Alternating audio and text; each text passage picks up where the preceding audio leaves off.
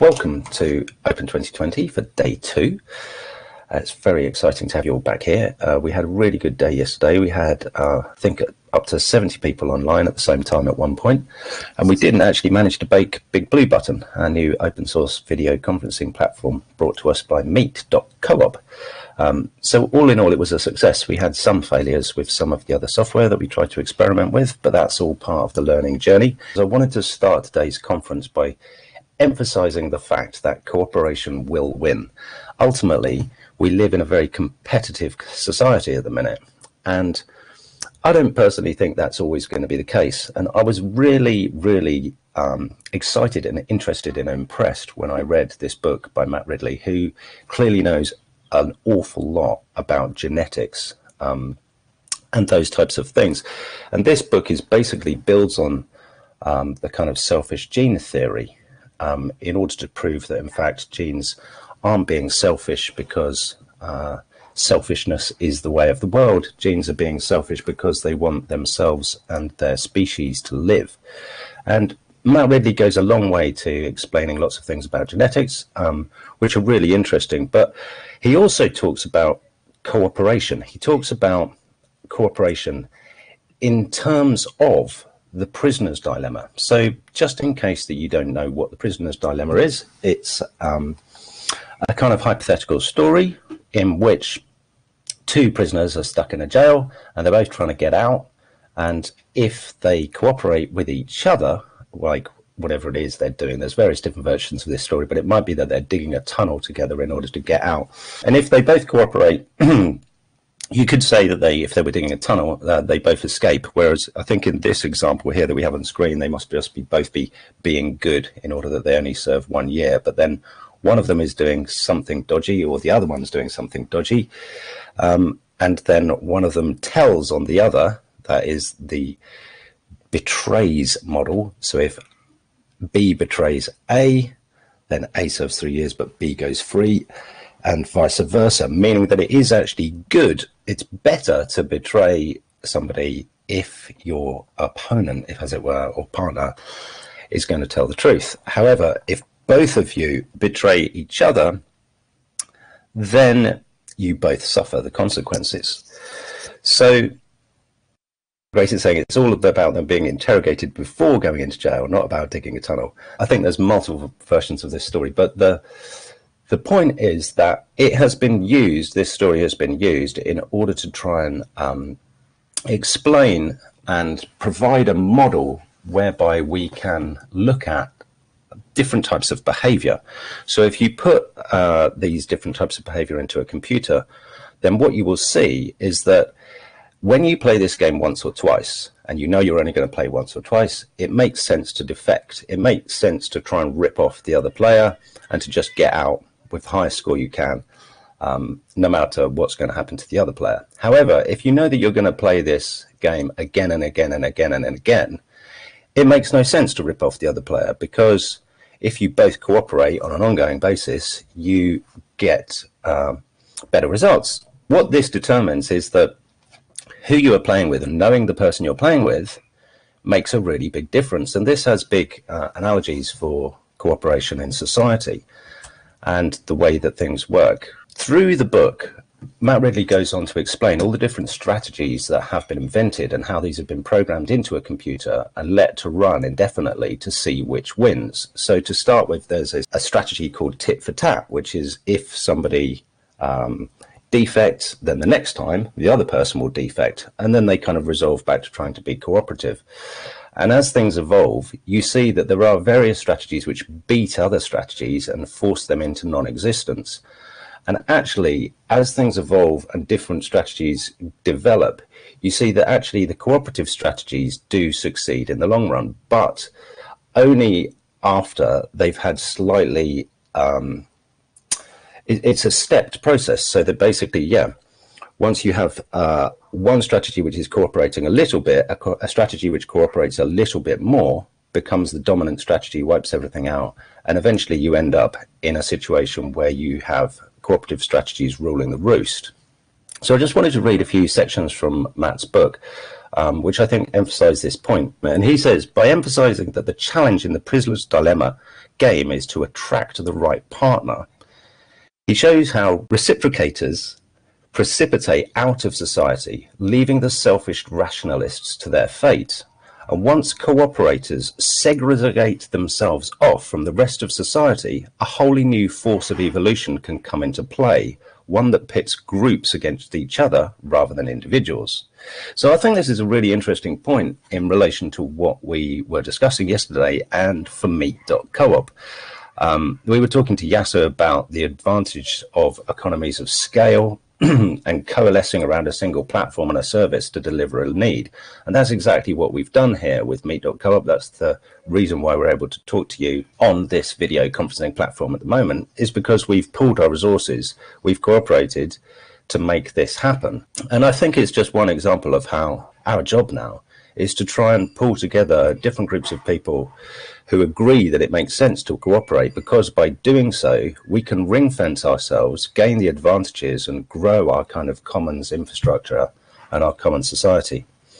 There's a few more sections from Matt's book, which I think are equally important. He also talks about the tragedy of the commons, which is a tragedy itself. He says it is nonsense to argue that just because something is communally owned, it must suffer the tragedy of the commons. Common property and open access free-for-alls are very different things. The old pre-inclusion English commons as a genuinely egalitarian place open to all is a nostalgic myth. So there he's really rubbishing the tragedy of the commons by Hardin. And I think that's important to point out too, because really what we are talking about here is not having a video conferencing platform which is available for anybody to log into at any time and use all of the bandwidth for free. That would be a free-for-all, and that's never going to work. We'd all suffer really badly. What we are talking about is ring-fencing it and having some sort of maybe permeable or semi-permeable membrane around this commons so that we can all use it, as in the people who have contributed and provided it, and maybe some other people too, but not as a free-for-all for everybody. He goes on to talk about virtue in society and how we can bring about greater virtue in society. And he says, if we are to recover social harmony and virtue, if we are to build back in society the virtues that made it work for us, it is vital that we reduce the power and scope of the state. So this is something that Mike was talking about yesterday in his choice of tools, like what role should the state play? And I think Matt Ridley here has an interesting perspective. He says, that does not mean a vicious war of all against all. It means devolution. Devolution of power over people's lives to parishes, computer networks, clubs, teams, self-help groups, small businesses. Everything is small and local. It means a massive disassembling of the public bureaucracy.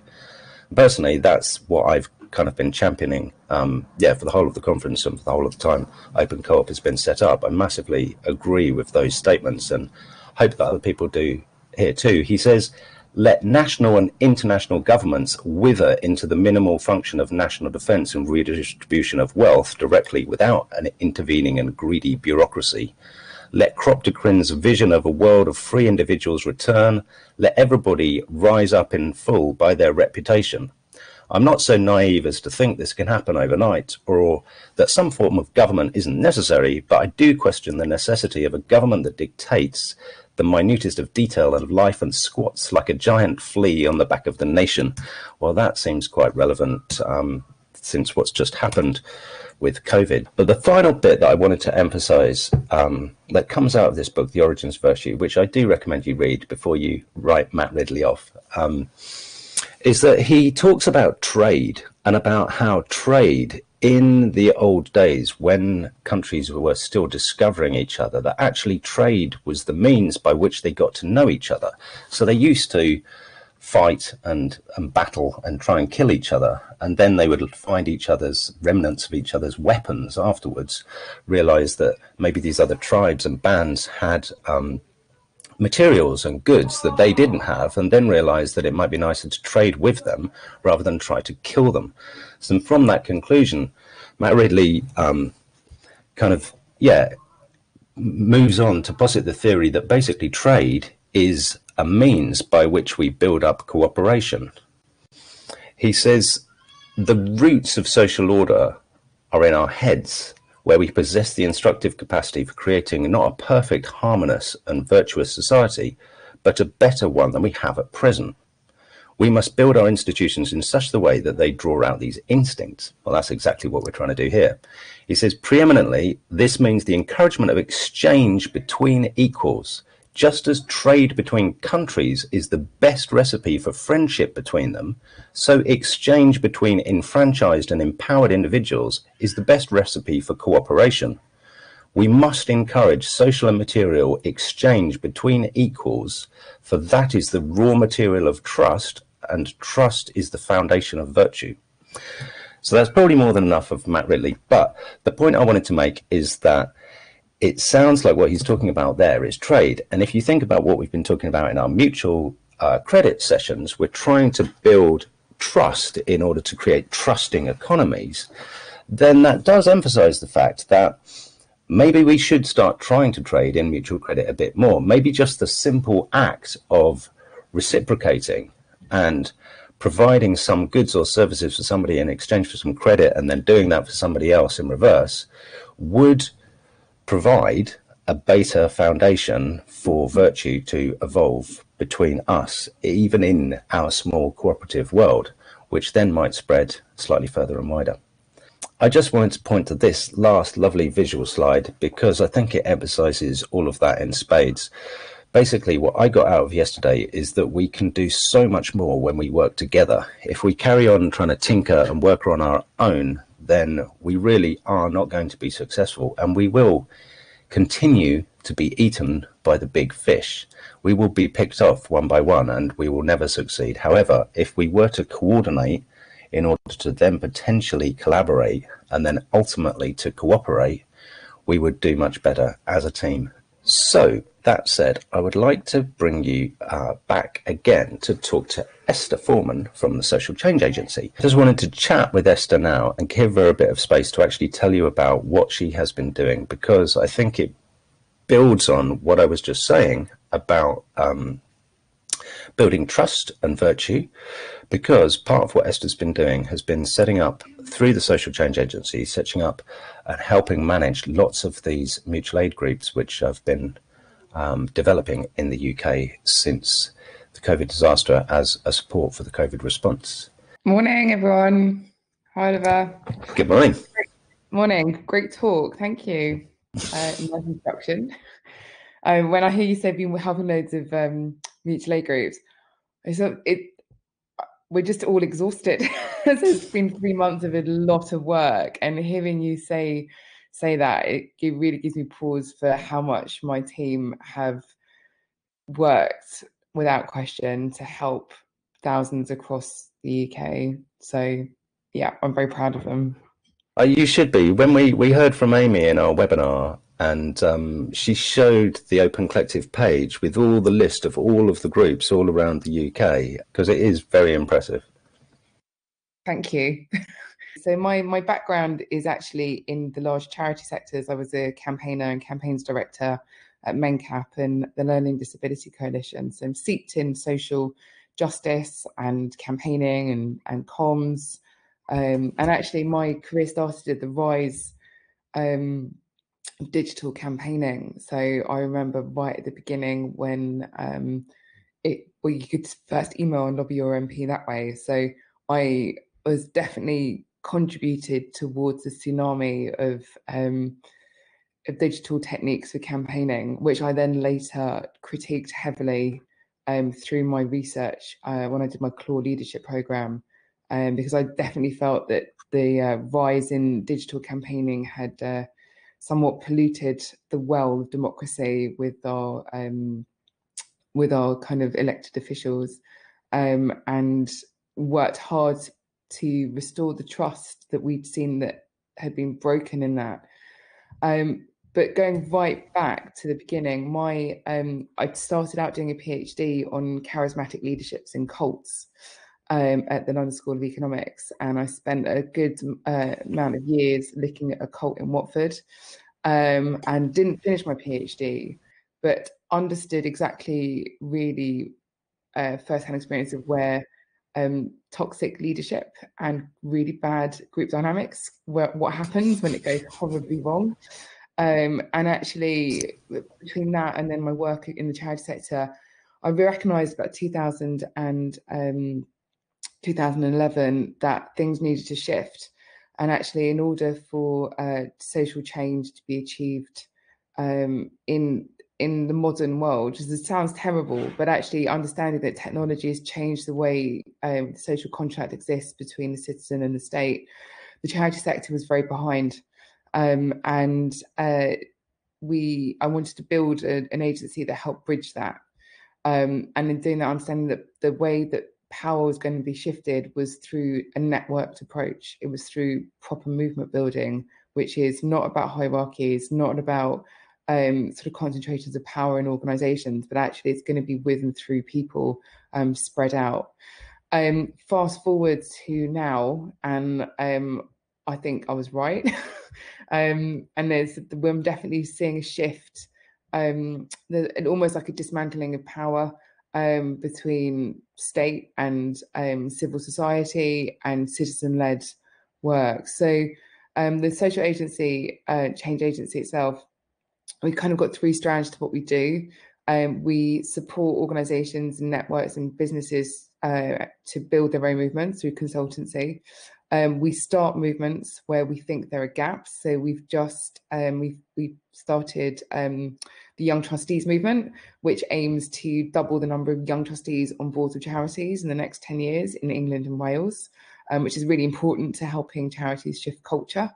And then we set up Losing Control, which is a network of about 600-700 people now who are interested in the shifts that happen when you start to let go of control and share power.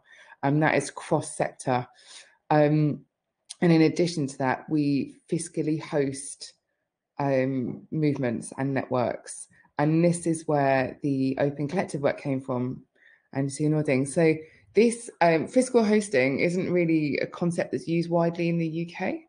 In America, it's really standard. But over here, not so much. And it came to our attention about 4 or 5 years ago when we were commissioned by the Paul Hamlin Foundation to look at the Help Refugees movement and really understand how it just erupted so quickly. And they wanted to know what they could do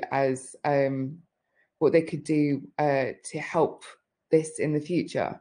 And we know that for those that don't know the Help Refugees movement, it was started by 4 incredible young women from North London. They were just all volunteers. They wanted to do something to help the French, the jungle in France. And they just wanted to maybe take some blankets down. So they set up a crowdfunder and request for some blankets. And within a week, they had fundraised £50,000 and had an entire warehouse of stuff they donated. And, fast forward 2 years later, they managed to raise 2 million. They got the only ones in the jungle doing the work. They were able to operationalize and mobilize faster than any other charity, and did loads of kind of incredible work down there. And we recognized that in all of that, the thing that was really pivotal to their success was they had a fiscal host. And what the fiscal host did was give them the structures that it needed in order to scale, I suppose, and to scale impact. So bank account, trustees, other bits and pieces. And what we recognised was that they did all of that, but what they didn't do as fiscal hosts was also offer the governance support and the group support, strategic support, actually the wiping of tissues, the emotional labour. It's all wiping of tears and tissues. I mean, the emotional labour, cups of tea, hearing out frustrations, giving really good solutions to how you actually manage networks and movements.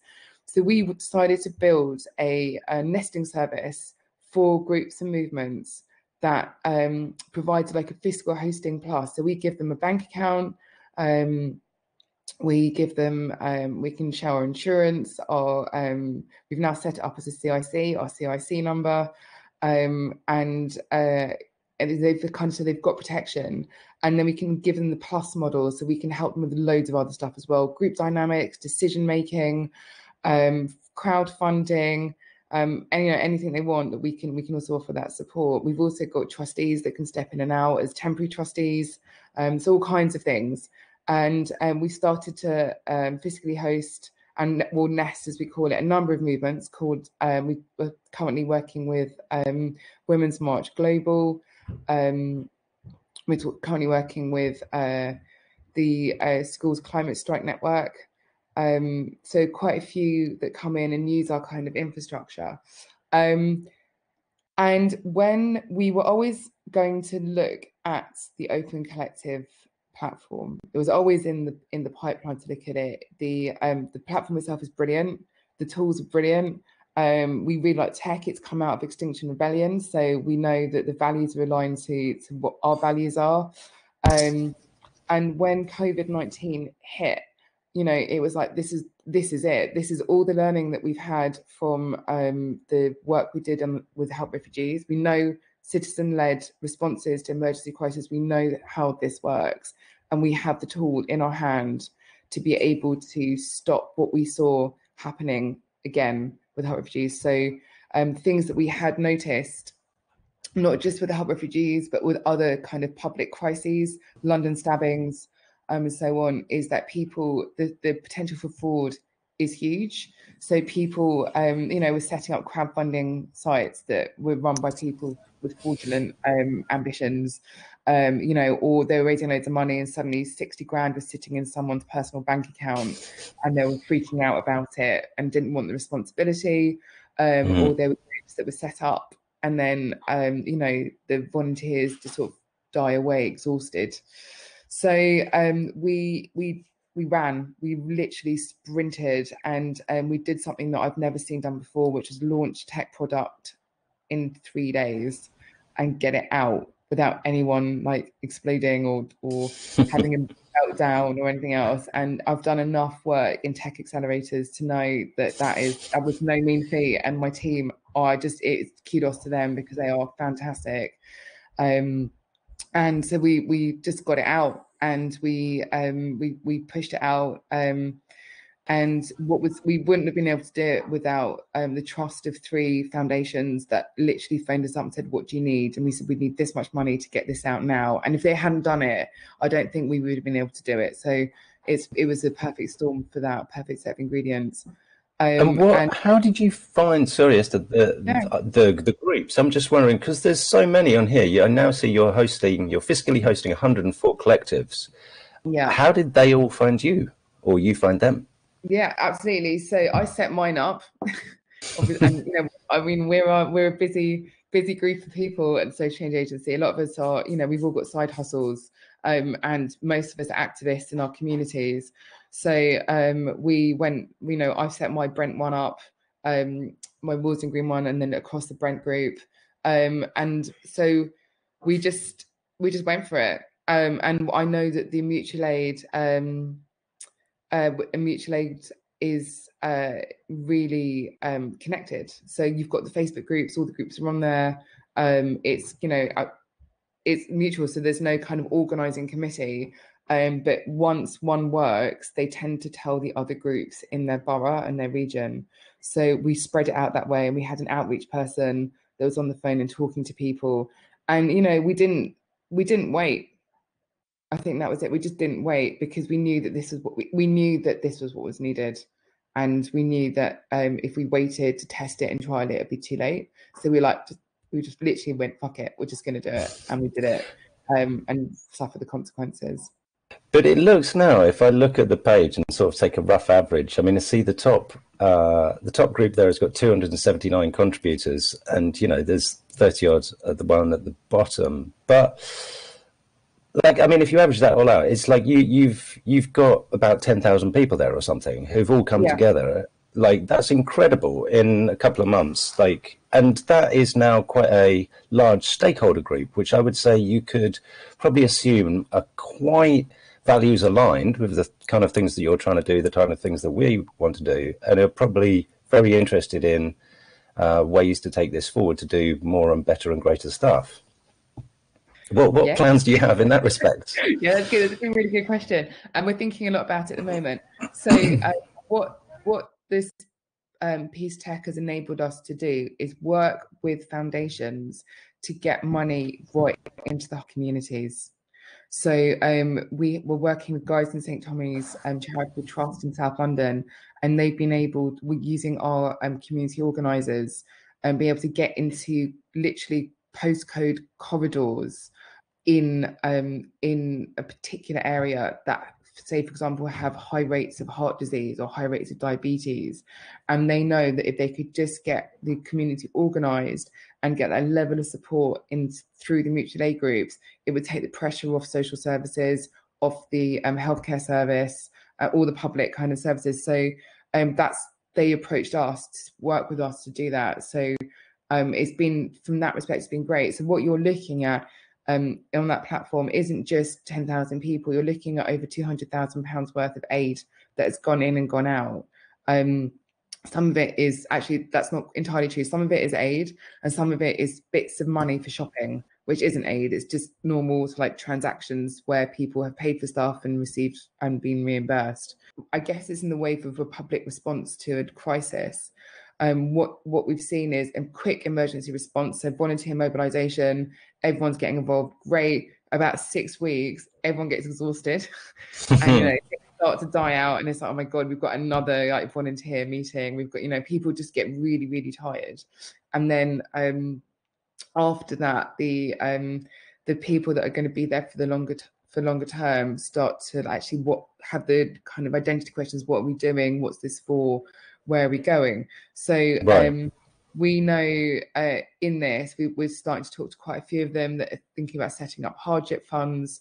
They're thinking about where their mutual aid group sits in the post-COVID-19 world. Like, what is the role? Is it, and also it's kind of dependent. Is COVID-19 going to come back and they're going to have to reignite the networks, or are they going to use some of the money that's in their open collectives for other types of change? And we've definitely put some applications into foundations to help that next stage, Oliver, of actually supporting them to think through what they want. But all the way through, we have been group led. So Right. not at any point we said, "Oh, we're going to do this," and then try to persuade someone to come in and take it on. We've always responded to the groups that said, "We need this, we need this." We've gone and got it for them. So we've set up a relationship with local giving, which means the groups can now fundraise on local giving, claim gift aid, and put that money raised back into their open collective account. Cool. So it's really thinking. We've been very quick. Yeah. Yeah.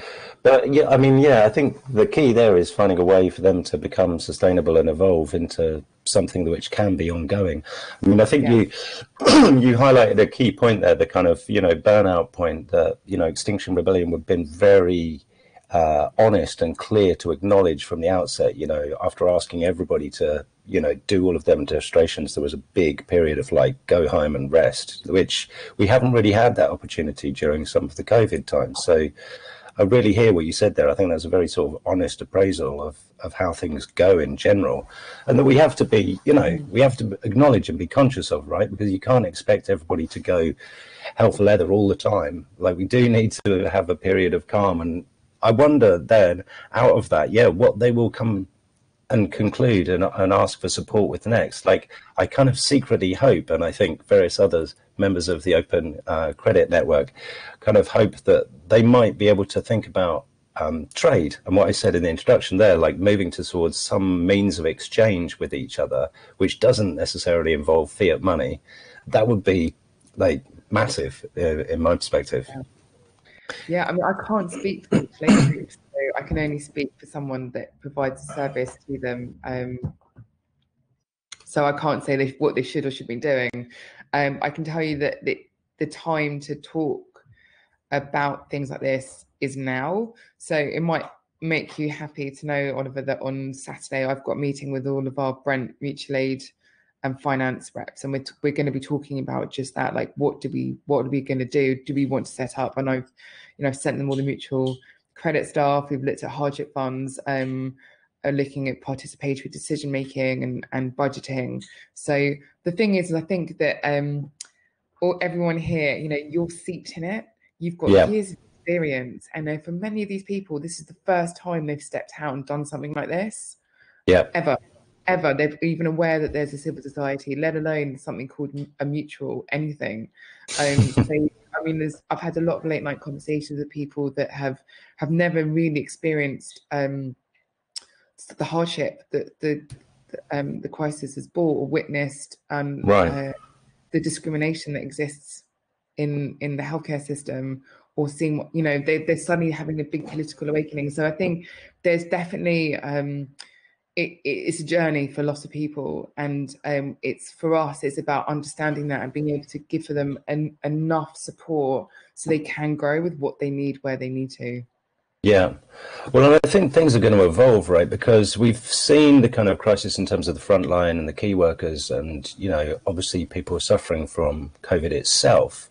But I don't really think we've seen any of the ramifications in the wider economy yet. Like we just heard this morning that, in April, there was 20.4% fall in the size of the UK economy. That's unprecedented. It's never happened. But if you go down the street, like, Tesco's is still open. Tesco's looks fine.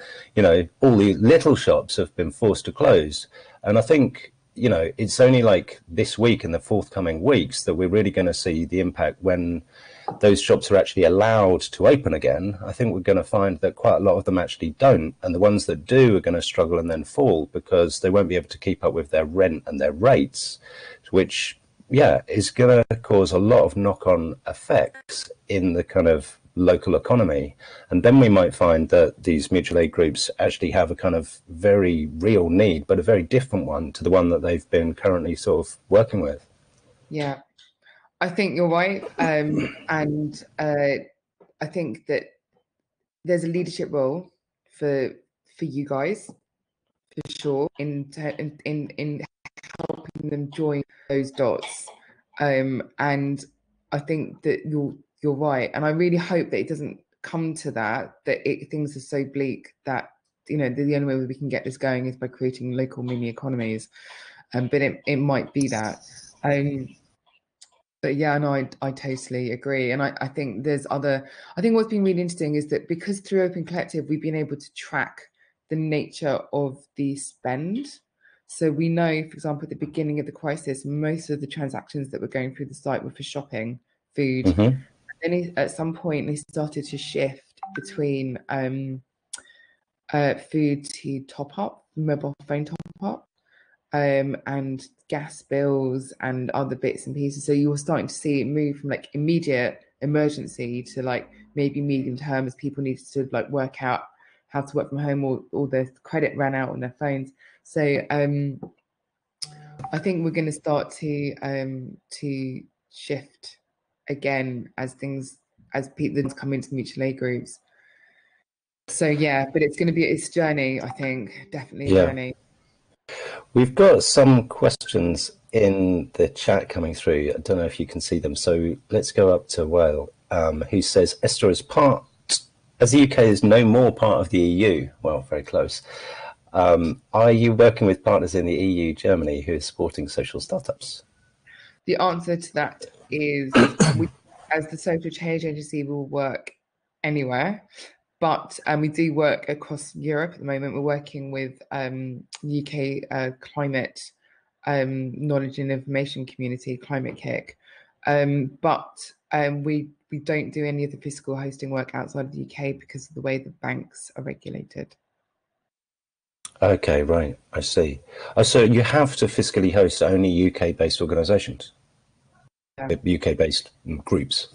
Groups. So we can only, because it's fiscally hosted, and they use our bank account. Okay. We've got to be a little bit careful. There's a question from Grace, which says, given the crisis with COVID is symptomatic of deeper problems in society, how difficult is it to shift those groups from immediate response to addressing the deeper problems? Great question. It's a good question. And I think those groups are shifting anyway. I think it's the people that have come together because they could see what they were doing. They can see the need has shifted, so they will shift with it. I've got complete faith. We're already starting to see it to happen. And I think what we would really like to do, and it's what we've put in funding applications for is to set up a almost like a peer network through all those groups across the country so they can support each other. And that's our aim, step by step. Okay. I mean, I think, like you said, yeah, that's going to be a long journey, right? If you're only sort of becoming aware of these kind of problems and some of these solutions at this point now, then yeah, to try and get people to think about the deeper symptomatic problems that our society and the general neoliberalist capitalist world creates might be a little bit daunting when you're still worrying where your next meal comes from. Yeah, I think I would say that quite a lot of the groups already accept that that is the case. Okay. I think there's quite a few people that are like, have seen it. But so I think what's really interesting, if you can see the screen, you'll see the circles in the middle. What you're looking at is a movement building canvas. The yellow circle in the middle is what we would say is like the heart and soul of a movement, and it's shared purpose and shared values and shared experience. And we know the stronger those three things are in any movement, the stronger the movement is. And I think what you've got with right now across mutual aids, they've got a shared experience and they have a shared purpose, but they don't necessarily have shared values. Right. So because people have come together because they care about their neighbours, not necessarily because they care about the downfall of the neoliberal system. So what we would expect to see because of that is a slight kind of fracturing, as it were, as people like, actually, what is this about? So we would expect in the natural cadence of movement that some will fall away or some will go off and become, the Judean People's Front and the People's Judean Front, we'll see that happen. And, and that's completely natural. It's a normal cadence of how things shift. Les has a question that asks, are you not expanding the culture of food banks? We haven't. No, only because we haven't been approached. And if people are doing good jobs of it, then we don't need to step in, or we're not invited to go in. We don't go where we're not wanted. So no, we haven't. Yeah, it's just, hi Esther, nice to meet you. I'm one of the coordinators of the Llanidloes COVID group, support group, and the fiscal hosting tool is working really well.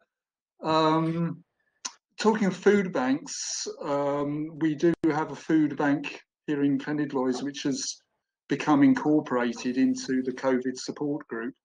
There are some tensions there about where the money's being spent. But it is an interesting point, food banks, and some people think they create dependency, and I think in some people it does create dependency, and how we deal with that.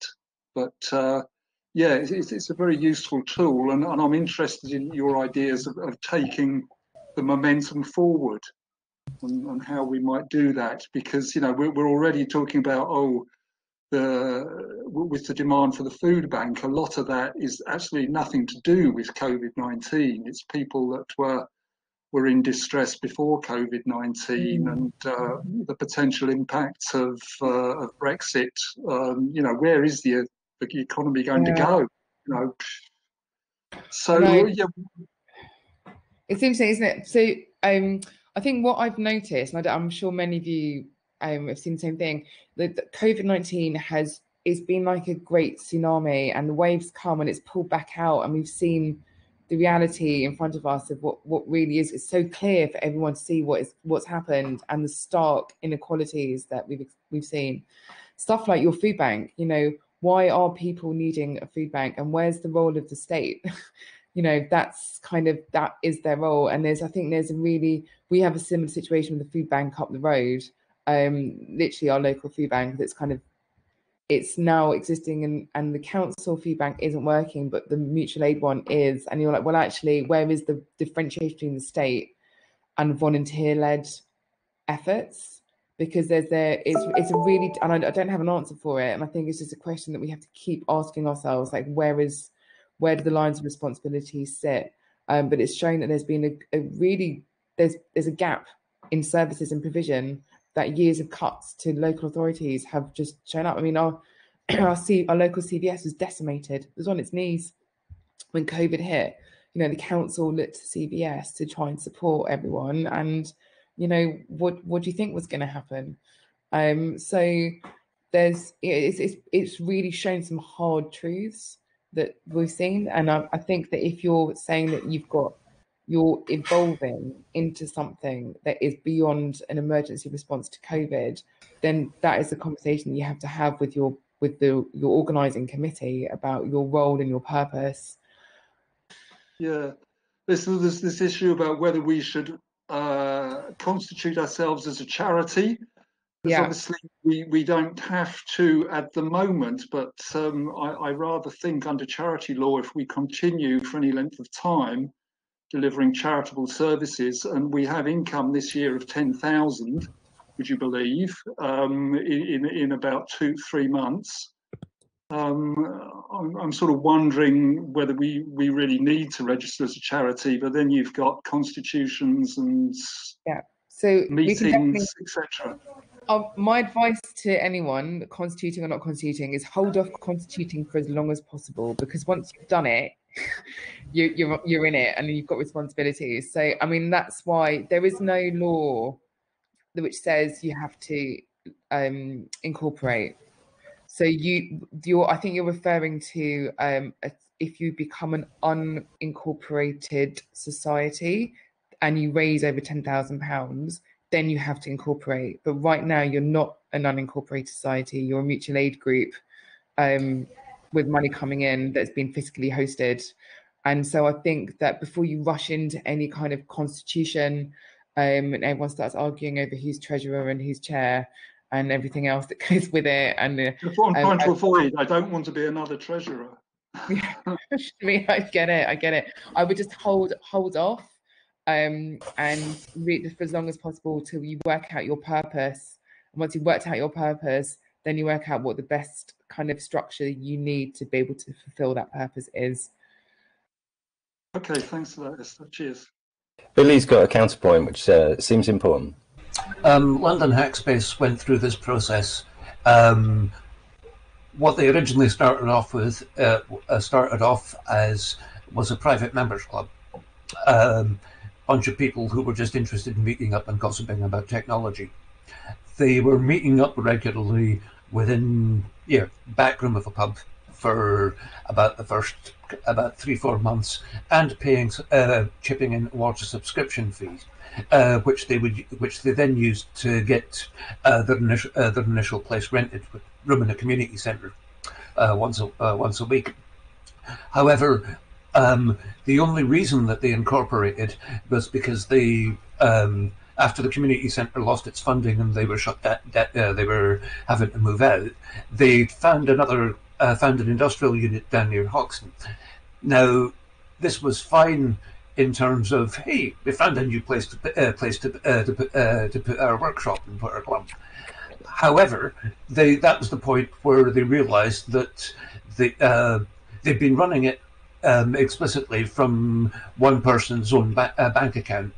And as about that person looked at the rents that were going to be charged. And that was the point where they realised, okay, now we need to think about incorporating because it's going to be a larger amount of money than any one individual is going to be responsible for. Now, they ended up going via the limited company route because that was the quickest and simplest to set up. And because most of them are from the startup circuit, that was the route that they were used to working within. If I'd been around, I'd have actually recommended using a cooperative because it would have meant that the legal responsibility was actually was set up in a more widespread way. But get the people together and then only incorporate as you said, according to when you need it, but try and do the prep work beforehand. There's large amounts of legal processes that when you're setting it up, it's cheap to do, but once it's in place, it's expensive to change. Which is why spend only a little time, but getting your company structures and your articles and your initial rule sets set up clearly to start with.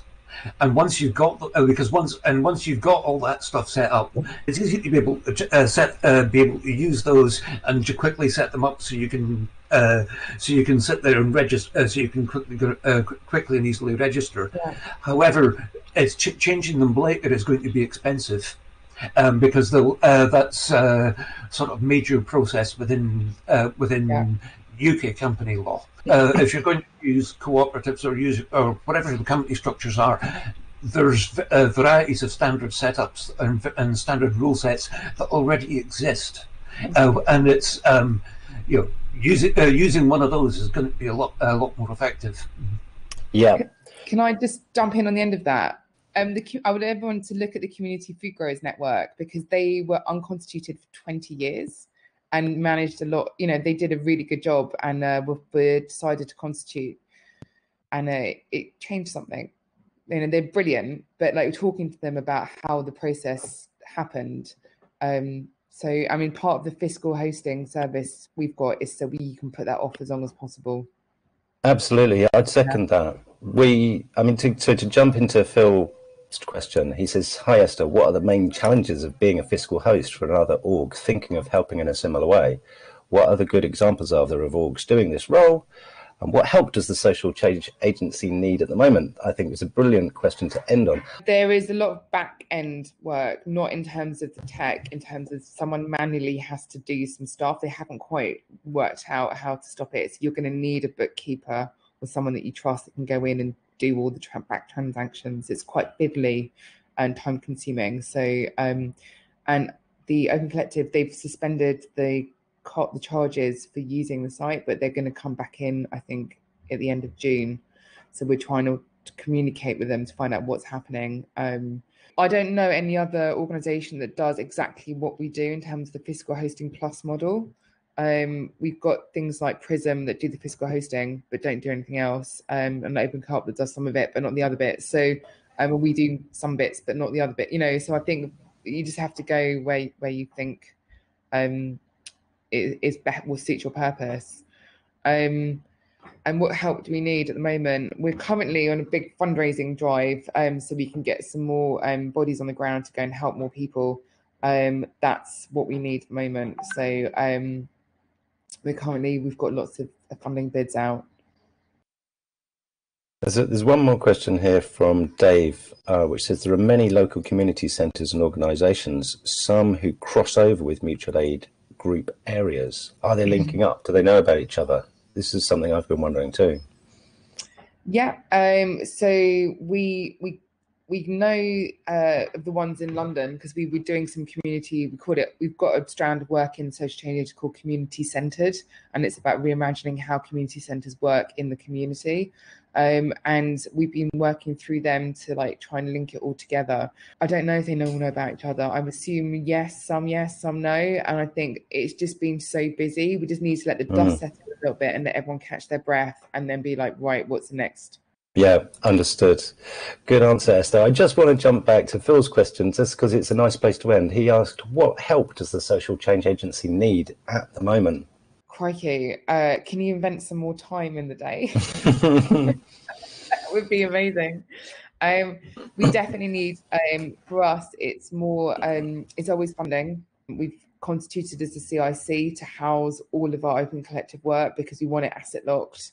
We went out of the for-profit business, and that's happening now. So I think for us, it's literally fundraising to get all the plans we said about the peer network support going. So that's the kind of help that we need. And I'm always interested in talking to anyone that wants to get involved. And just there's loads of stuff I don't know or haven't thought of.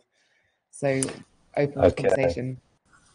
Well, that's brilliant. Thank you, Esther. You heard it here. Yeah, if you want to help Esther, just get in touch. I'm sure it's very easy to get in touch via the website, which is the Social Change Agency.